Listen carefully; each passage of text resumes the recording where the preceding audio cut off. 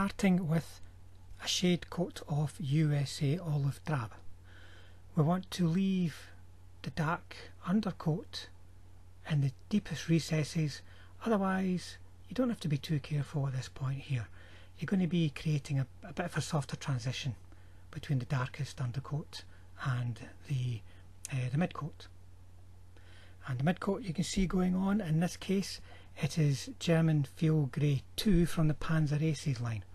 So here I am being careful to leave the shade coat and the darker undercoat, and I'm following the shape of the figure, as you can see, following the folds in uniform, and as much as possible trying to create shape.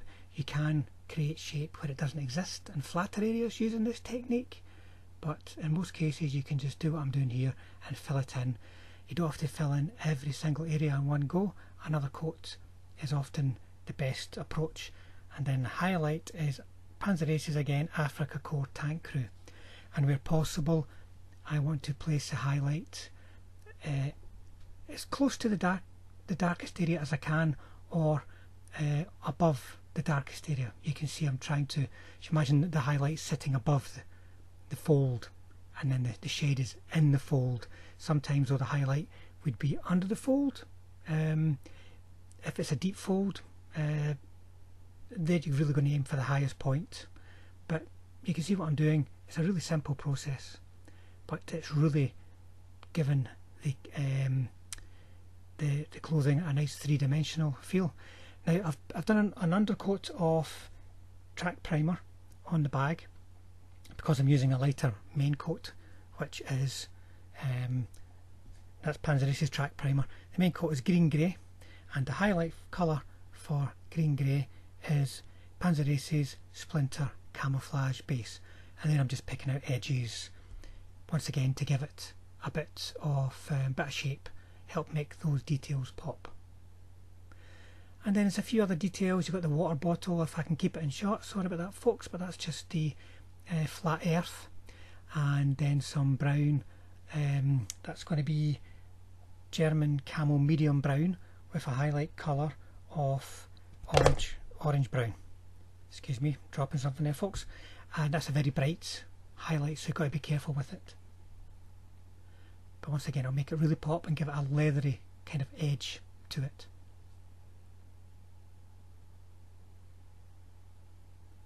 You see it on the holster as well. And then I'm picking out some details in black. I've got the straps for the Flamethrower, I've got Waffenfarb, there's the insignia on the collar. I'm going to do all these black areas apart from the boots at the same time. I'm going to leave the boots till later because they're going to get knocked about when I'm handling the figure. Now I'm using black here. Even areas that might get painted grey, I'm still going with black and not leaving it with the brown because it just looks weird. The brown being a shade for grey, even if it is a darker brown than the shade of grey, it just doesn't look right. So I have to apply an undercoat of black wherever I'm going to go grey or go for a metallic look. And if I can just keep it in shot, it'll be even better folks, sorry about that. Now for the strap I am using Panzer Aces Highlight German Black. It's a nice dark brown. It will look different from the webbing, you know, the brown for the webbing. And I'm also going to use it as a highlight for the gloves. Might seem a bit strange, but it works really well. It helps it show a bit of detail without it being overly bright, as a grey might do. And it's just a nice simple picking out the lines again, bearing in mind the shape of the fabric, the shape of the fingers, and following what you can see.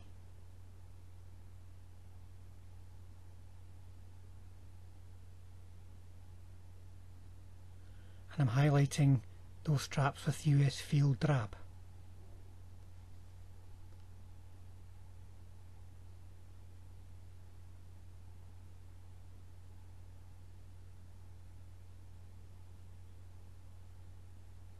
putting a couple of lines on.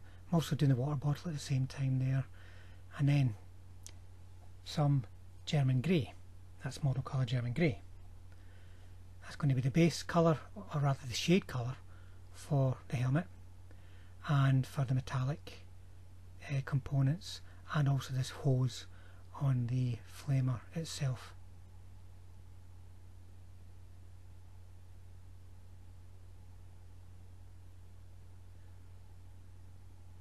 And I'm just being careful to leave some black next to the gloves, next to the nozzle there as well, for that little bit of shape.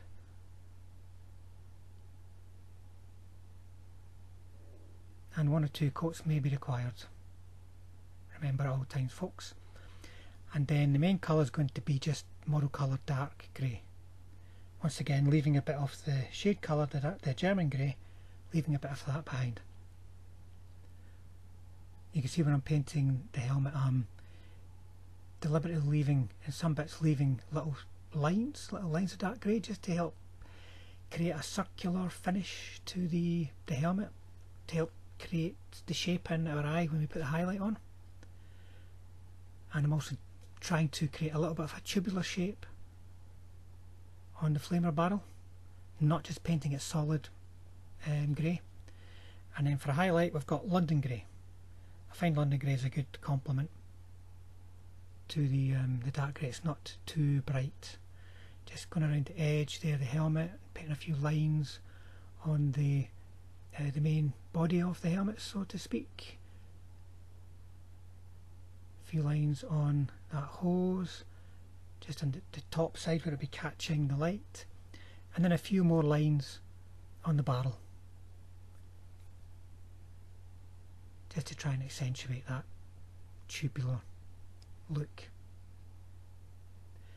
And then there's a lot to be done here, folks. We're going to start again with a shade colour of US Field Drab from Model Colour, and you notice I start painting the smaller areas before I start painting the larger areas.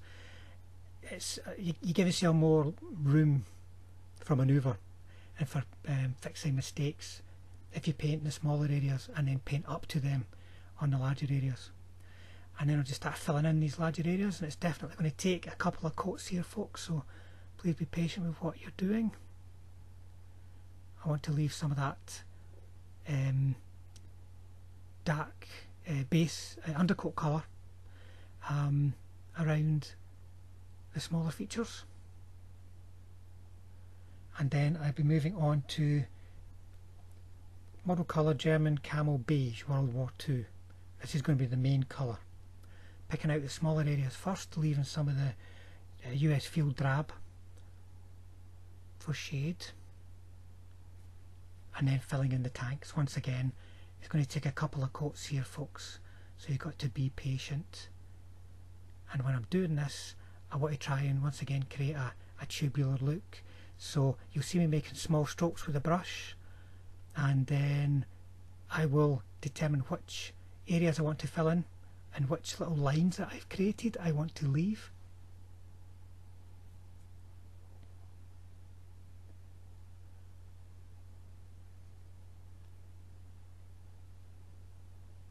You see it's starting to get nice and bright now, but not neon bright. And there you go, I'm just going back over it, filling it in, making sure there's not too much shade left, by getting a nice solid second coat of paint on, and making sure I'm only leaving those lines that I want to be there for the highlight, which is Model Colour Deck Tan. Quite a bright highlight. Doesn't take too much to really catch all those features, get them popping. And I'll place that highlight beside any little shade lines that I've left, once again to help build up that tubular tank-like look that we're after.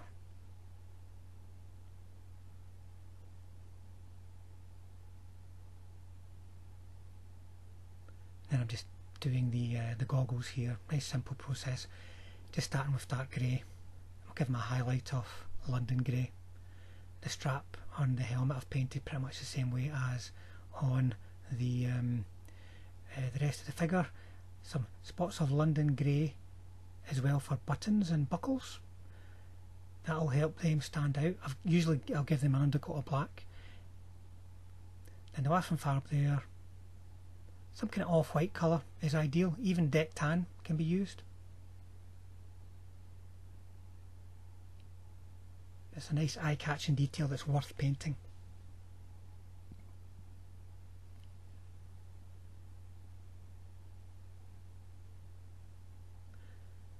And then I'm going for a shade colour of purple for the skin.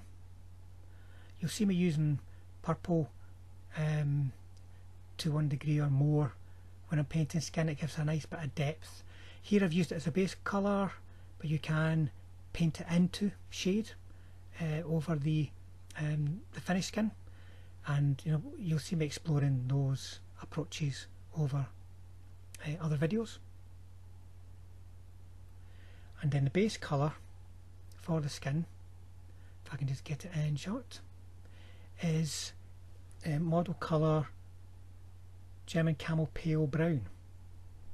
It's a nice skin colour paint that's good as a shade base.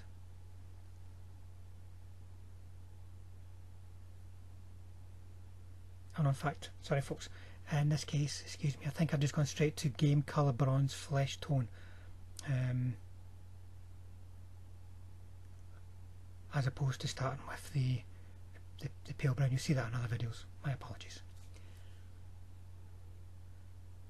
And that's right, because now we're on to the highlight, which is just flat flesh. Game Colour Flat Flesh.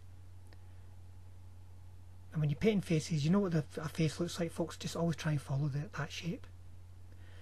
And that's a bit of ultramarine, model colour ultramarine with a highlight of model colour azure, just to get a bit of glass-like appearance to the goggles.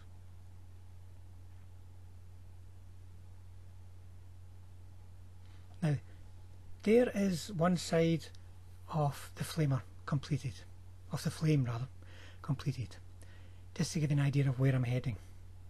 So I'm going to be starting with light yellow, moving on to, that's model colour light yellow, moving on to game colour orange fire, and then game colour scarlet.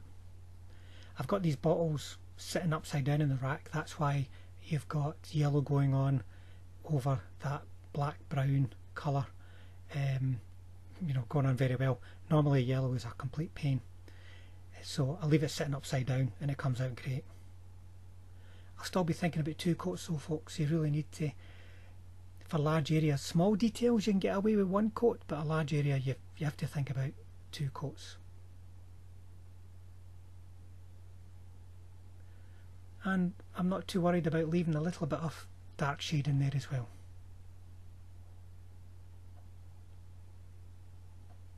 Now I've slowed the speed of the video down here just so you can see the flamer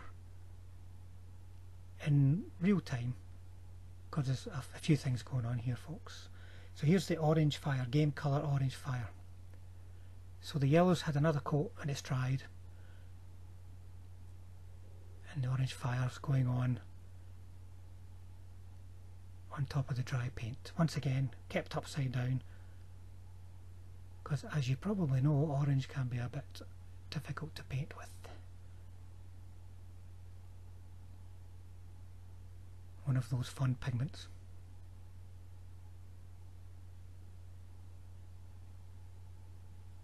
So you can see these colours are actually quite close to each other just now. There's not a lot of difference, which is what we want. What a nice transition.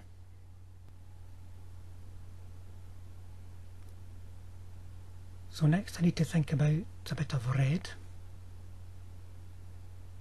You can see the reddish tinge to the top of the flame on the other side. And for this I'm using Hot Orange from Gain Colour. Hot Orange. It's more of an accent than the main colour, because we want yellow and orange to be the main colours of the flame.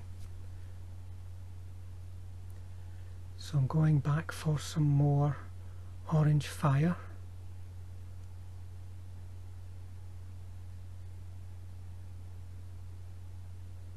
and just wet blending that a little bit and blending into the dry yellow too.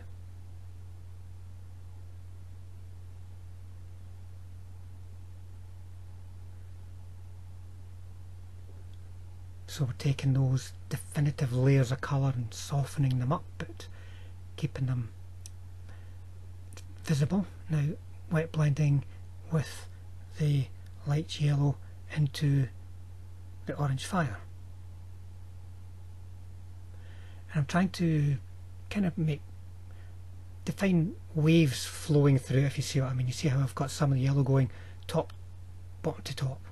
So that's like a wave, a sort of burst of flame coming through.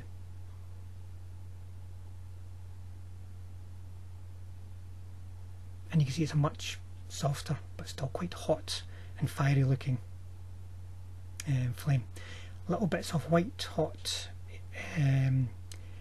flicks in the flame. That's what we're doing just now.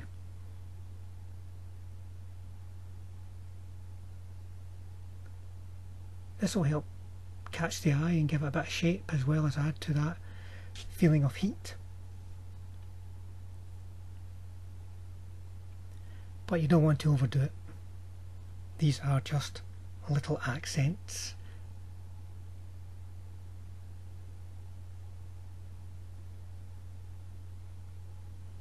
This is very much a case of less is more.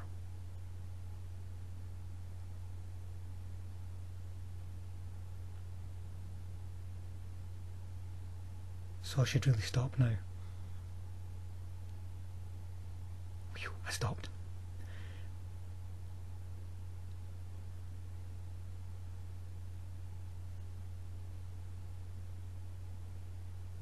So I'm getting a bit more of the yellow.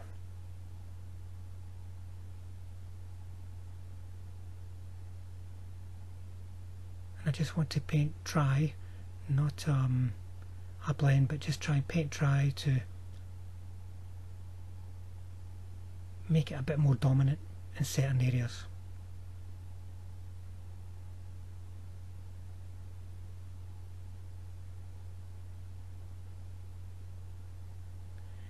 And then I'm going for some black. I want to get a few sort of whiffs of smoke coming off this. Like black oily smoke off the burning petroleum mix. Once again, less is more. I recommend you do a bit, stop, have a look, and do another bit.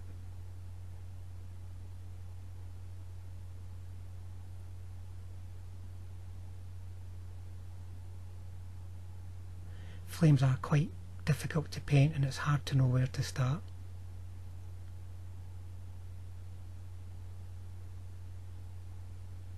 This is the first flamethrower I've ever painted, folks, so I'm quite pleased how it's turned out, and hopefully you guys can take the same approach and be happy with how it looks too.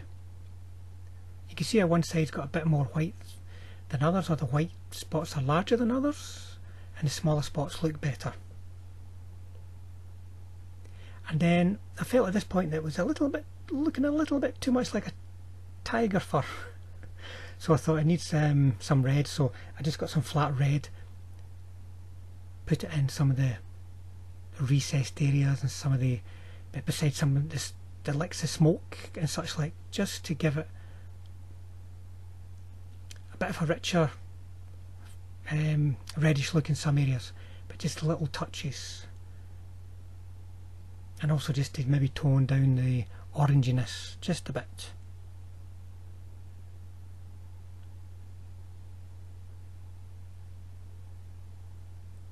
But once again, it's about adding a bit, and if you need to, add a bit more.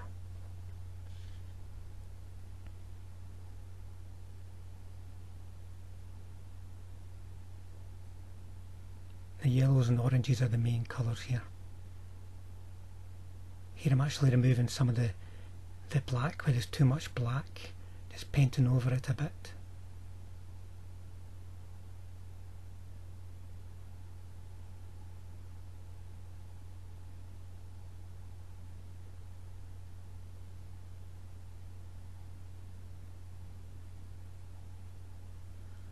And we're nearly there.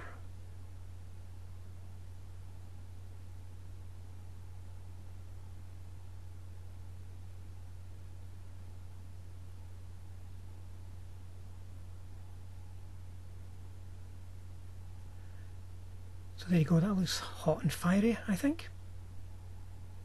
Oh, and then the boots. Now the boots, undercoated black, and then I've just given them a coat of, let me see now, I've gone to German grey for that.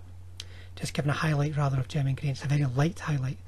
And then I'm using some pigments. This is my pigment palette, which has always got some pigment line on it, and I'm just taking a very, very small amount and painting it over the lower area of the boots, just to give them a mucky look. You don't want them to look completely caked with pigment, it's just to give them a nice mucky look so that they sit nicely on the base. And I'll be using pigments on the base, so they'll look quite in the right setting with a bit of pigment on the boots.